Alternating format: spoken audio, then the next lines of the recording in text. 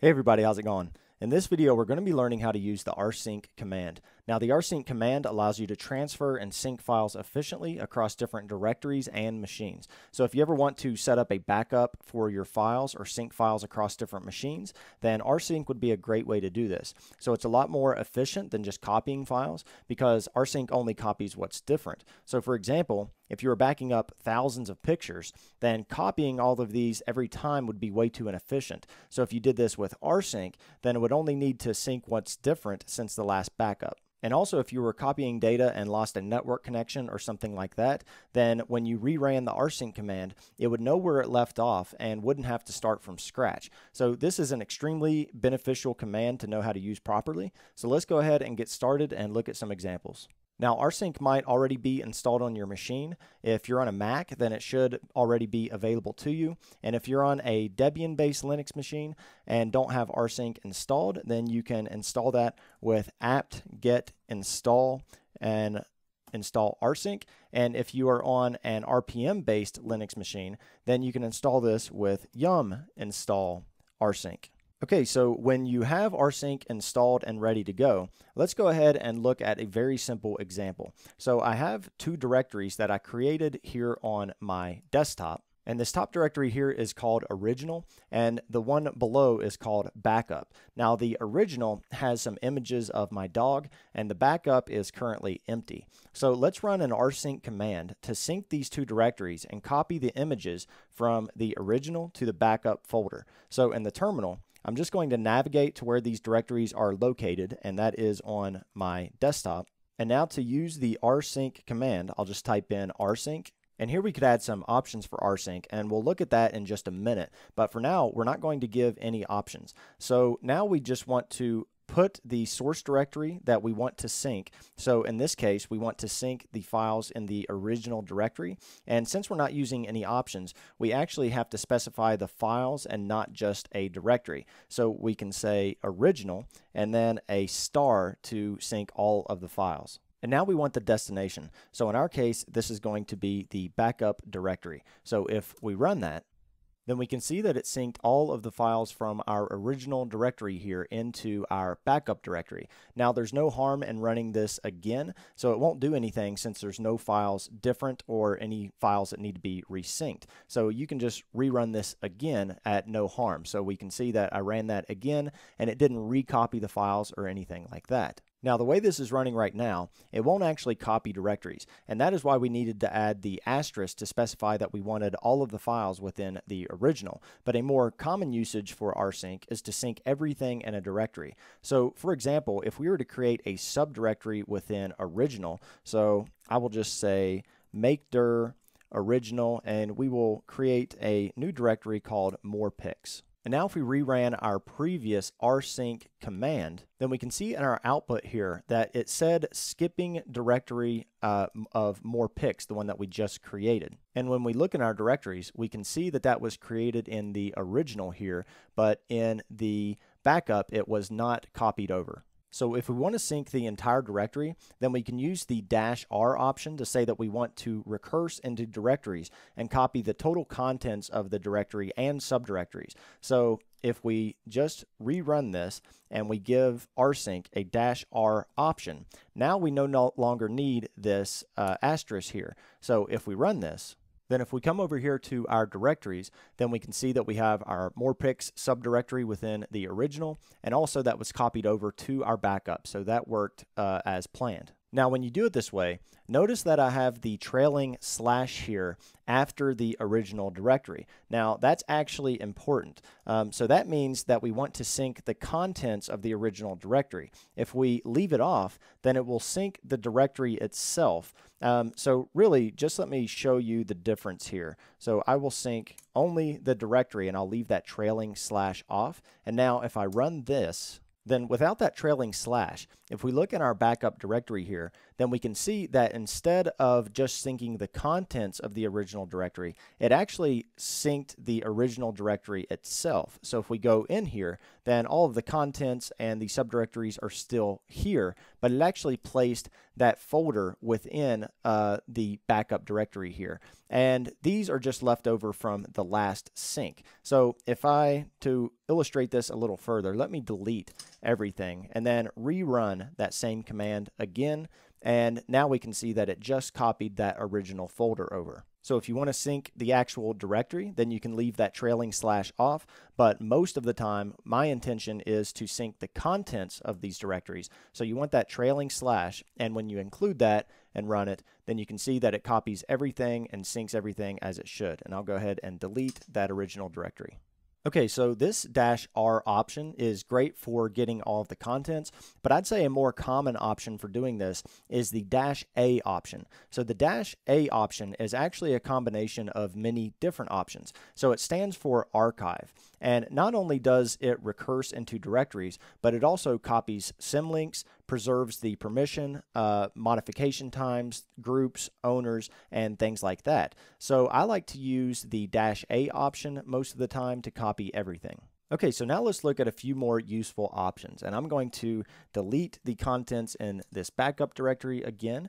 Now, if you are about to run a large rsync job that syncs a lot of files and folders, then you probably want to do a check on what files and folders are going to be synced so that you can make sure that it's what you expect. Because checking what's going to be synced before you actually run the command is a lot better than realizing afterward that you spent a lot of time moving gigabytes of data to the wrong place. So to check what files are going to be synced without actually syncing the files, we can use the dry run option. So we can specify that we want to perform the dry run option with --dry run, or we can use -n for short. So just to be more clear for the video, I'll write out the longer option there.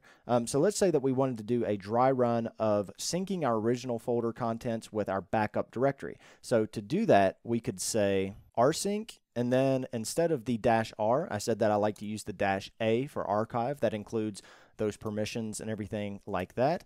And now to do a dry run, we can do --dry run. So now if we run this, then we can see that it doesn't actually show us anything. And if we look in the backup directory, then we can see that it didn't actually sync those files or directories. So it did do a dry run, but the point of this is for us to know what files are going to be synced so that we can make sure that it looks correct. So to display this, we need to pair dry run with the verbose output. And to get the verbose output, we can include the -V option. So let's add the -V option to our last run here, and I'll just include that after the A.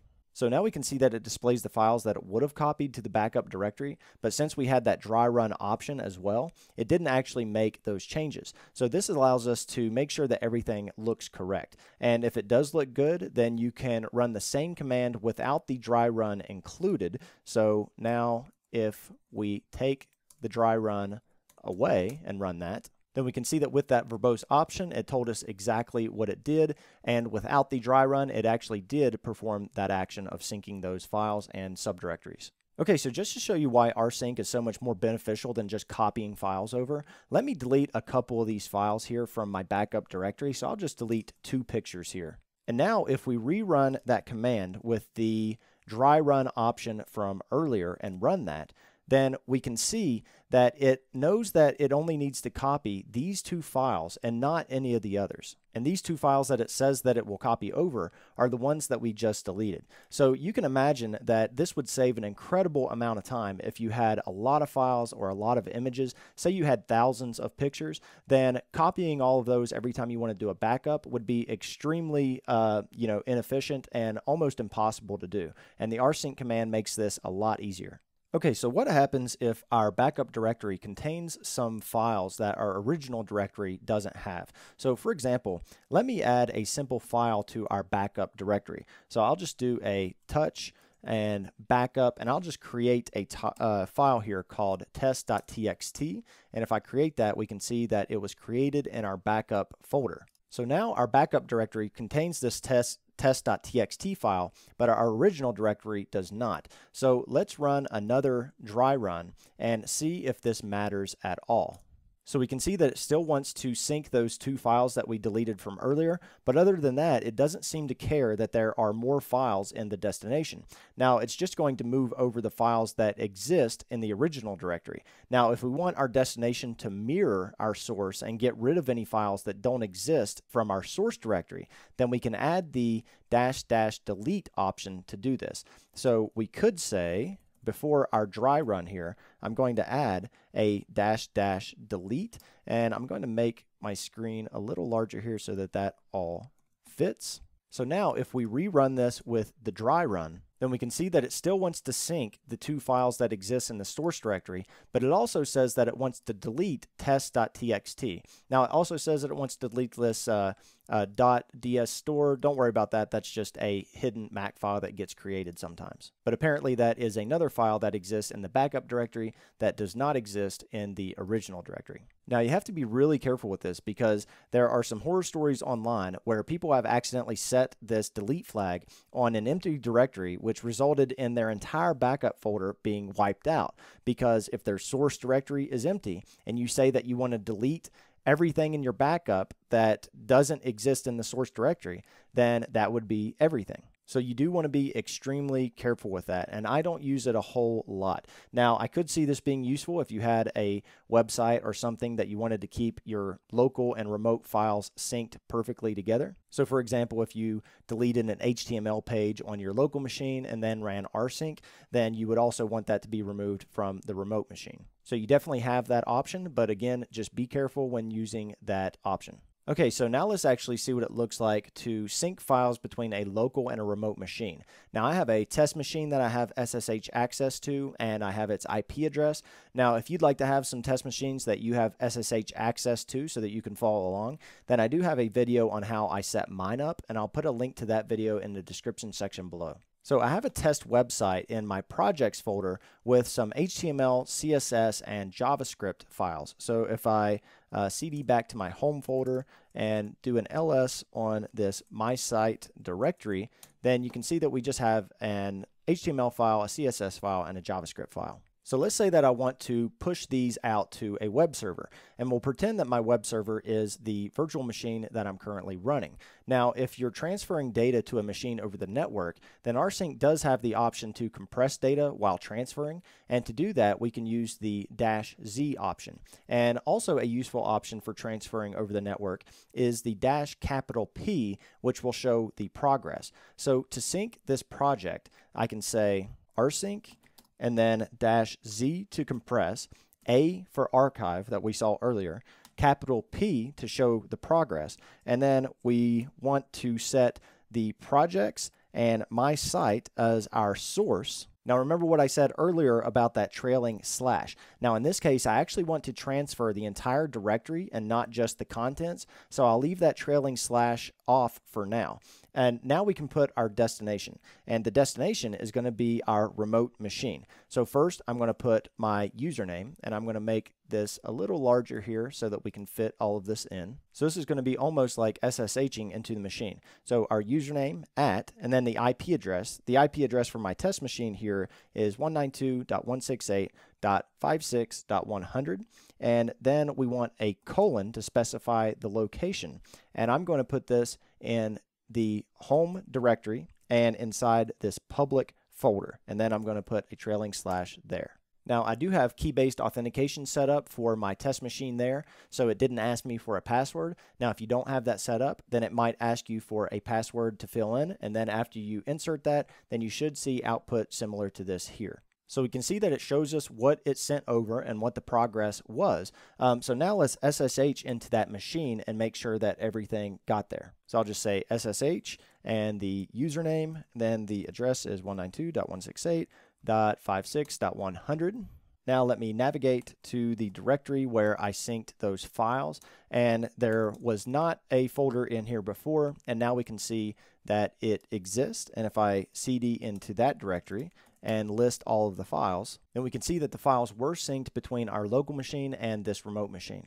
And again, this is better than just copying the files because it'll only sync the differences. Now, we can do this in reverse also. So let's say that we had a cron job on this test web server here that created a database backup or something like that. So let me create a directory within our website, and I'm just going to call this backups. So I'll do a make dir and call this backups. Let me clear my screen here. So I created that backups directory, and now within that backup directory, I'm just going to create a test file called backup.sql, and we can just pretend that this is a SQL dump into a backup file. So now that that file exists on our remote machine, I'm going to exit out of that machine, and now we're back on my local machine.